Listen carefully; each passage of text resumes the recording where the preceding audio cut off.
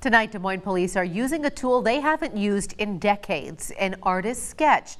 This time of a victim killed in a hit-and-run accident on Thanksgiving Day. As Local 5's Lakin McGee shows, this is a lost art coming out to hopefully crack a case. I'm a detective with the Criminal Investigations section for the Pleasant Hill Police Department.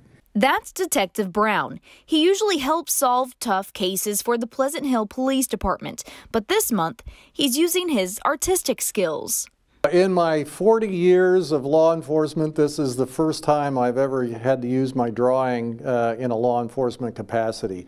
I'm an amateur artist, and I've done portraits for a long time, and Sergeant Prezick knew that, and that's why he called on me.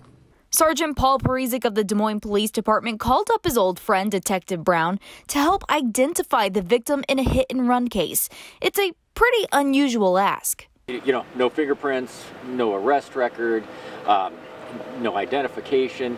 So we came up with the idea of getting an artist to draw a sketch based on some photographs that we had, and so far the response has been amazing.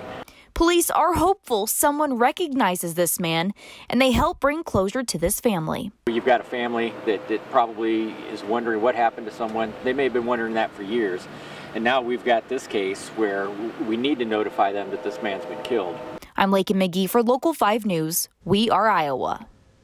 The most famous police sketch to help in a case was the eyewitness sketch of Timothy McVeigh in the Oklahoma City bombing in 1995. The FBI cited the sketch as one of the keys to finding the bomber.